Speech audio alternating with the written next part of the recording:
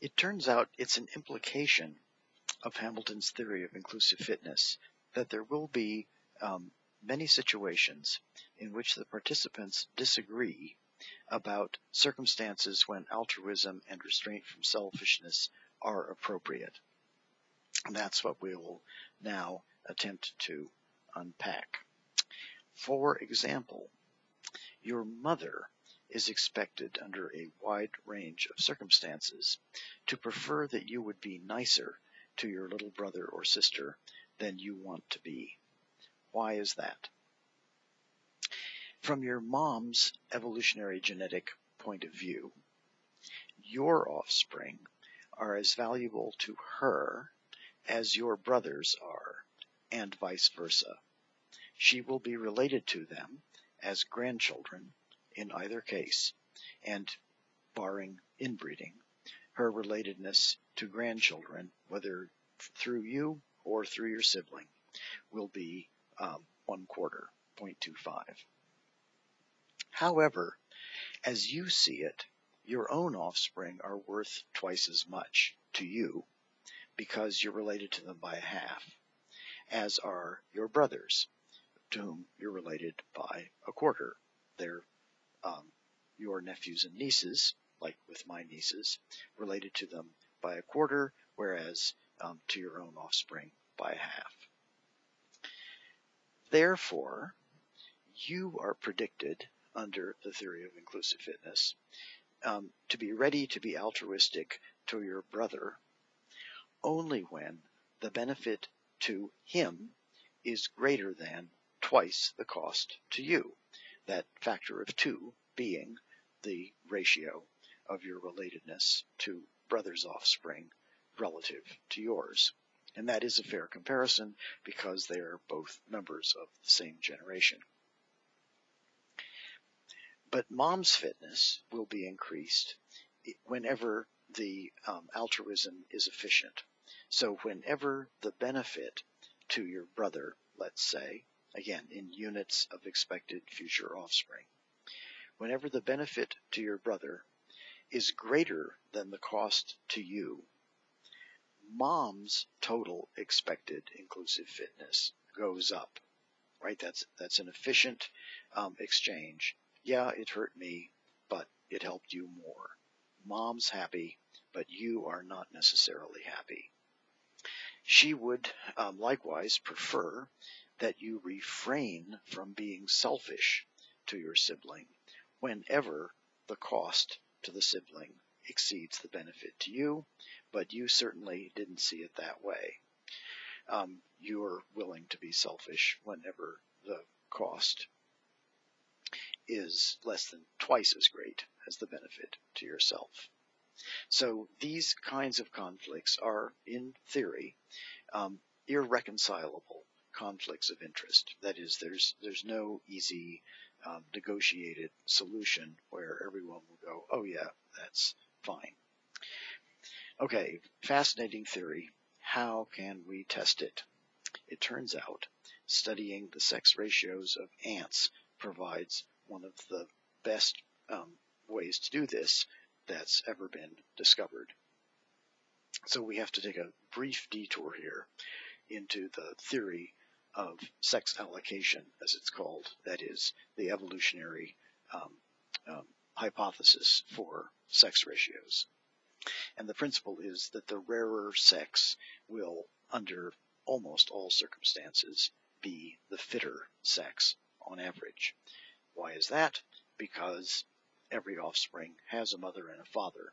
This is easiest to appreciate and most consistently true for outbreeding bisexual species, like most animals and a certain number of plants.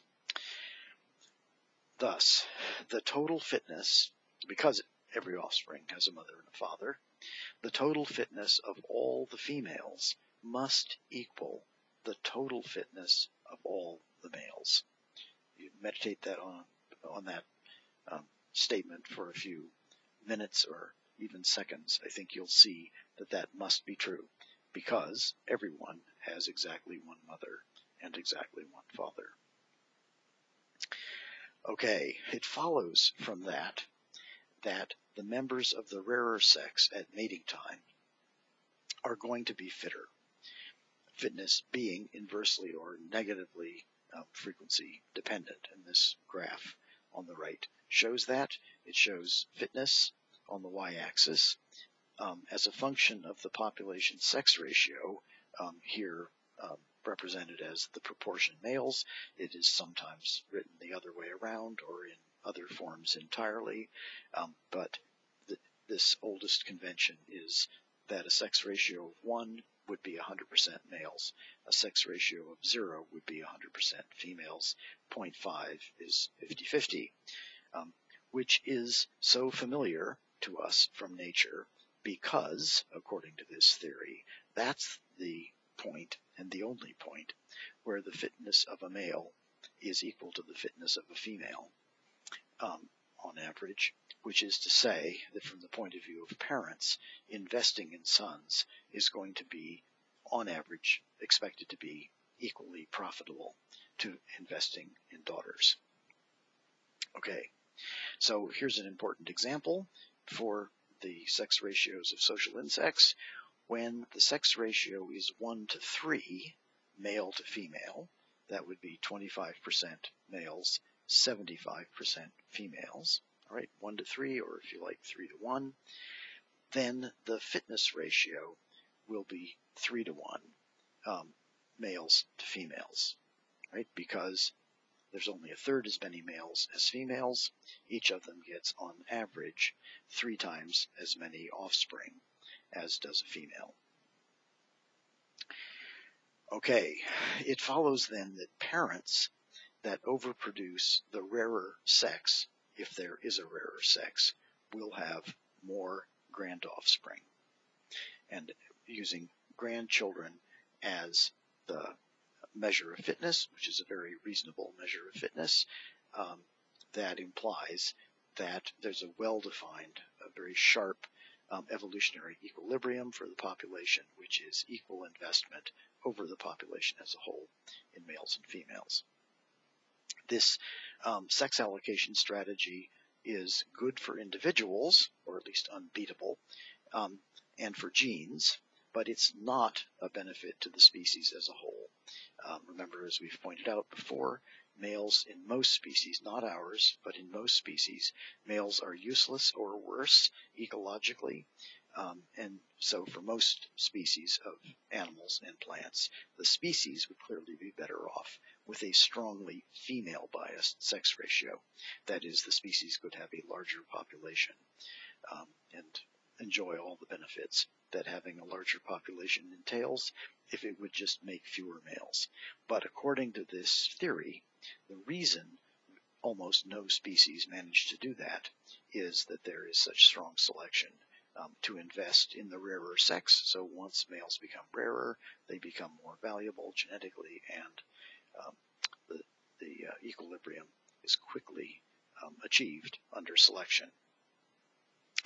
Okay, in ants, remember, they have altruism. All these workers who are functionally sterile, and often literally so. Sisters rear their siblings, who are virtual offspring, with an average relatedness to them of 1/2. The queen is equally related to her sons and daughters, R equals 1/2. But workers are 3 times as related to their reproductive sisters as to their brothers in the haplodiploid Hymenoptera, if the queen mates only once. And we need to emphasize this logic works for ants and other social Hymenoptera because the entire insect order Hymenoptera is haplodiploid, meaning males arise from unfertilized eggs laid by their diploid mom. So they are haploid as if they were a living sperm. They have only 1 chromosome of each kind, whereas sisters have both a father and a mother in the usual way and are fully diploid. Okay, so mom's related by 1/2 to both of them, but the sisters are related to their full sieve sisters by 3/4 because they all have not just the same father, but the same father's genome because he had only one. It follows then that workers would increase their indirect fitness by investing more of the colony's resources in female than in male reproductives, because genetically the female reproductives, their reproductive sisters, are more valuable to them than is a brother, and by a ratio of 3:1.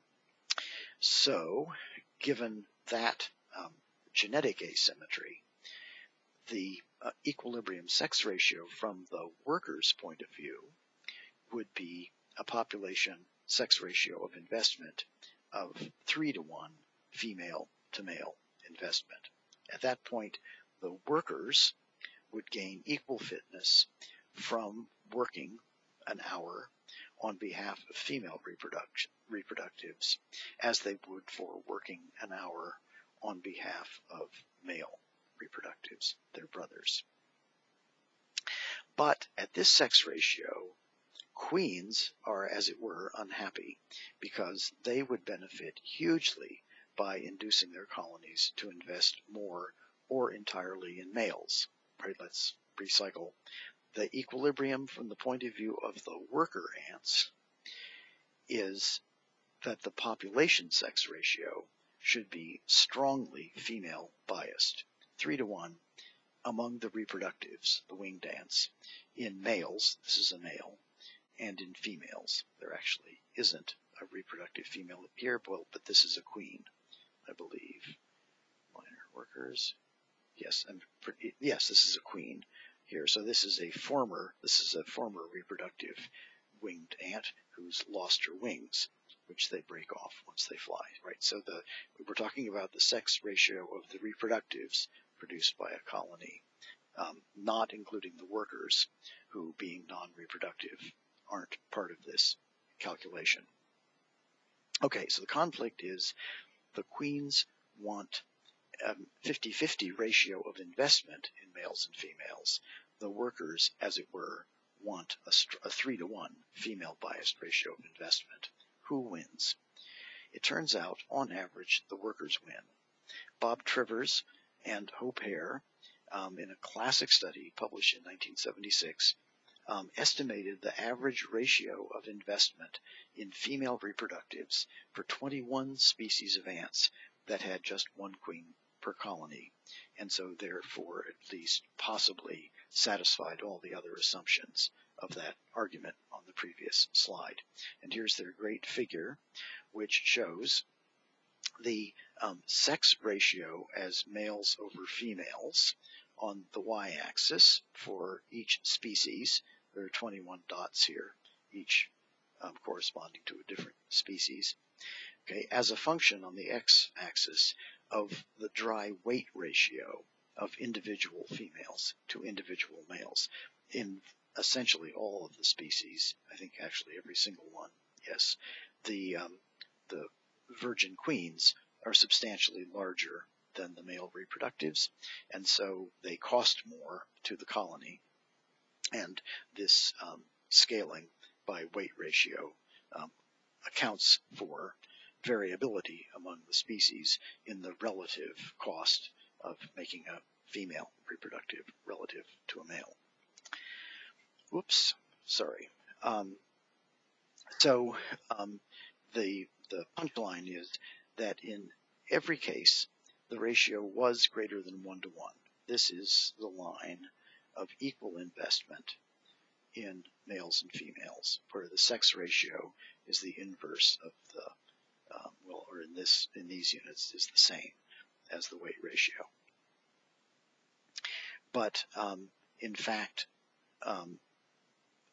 the real data average 3:1, which is the ratio predicted if workers are in control.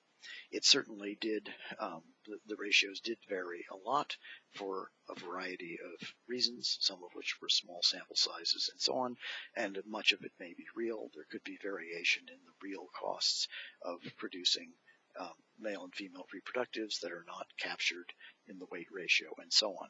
But it is remarkable that on average they were very close to the ratio predicted if the daughters, the workers, win this irreconcilable battle for control of the sex ratio.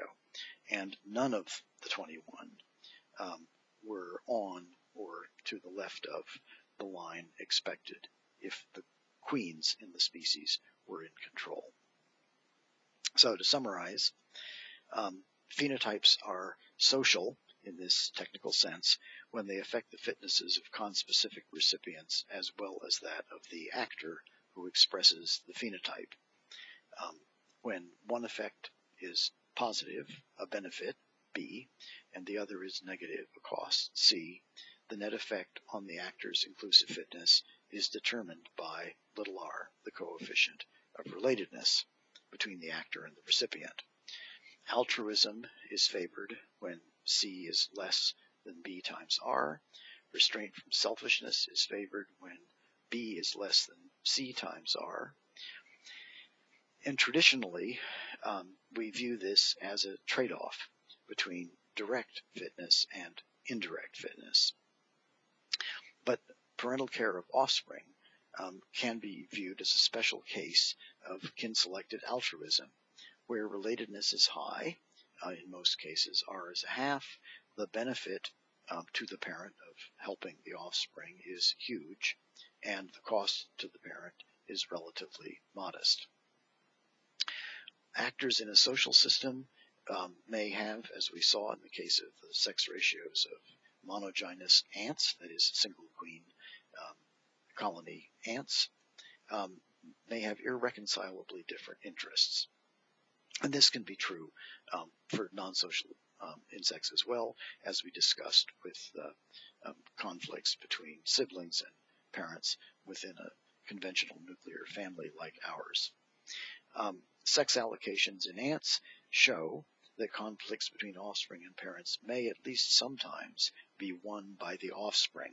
And that's not so surprising in the case of ants, where the workers hugely outnumber the queen in most species and do all the work.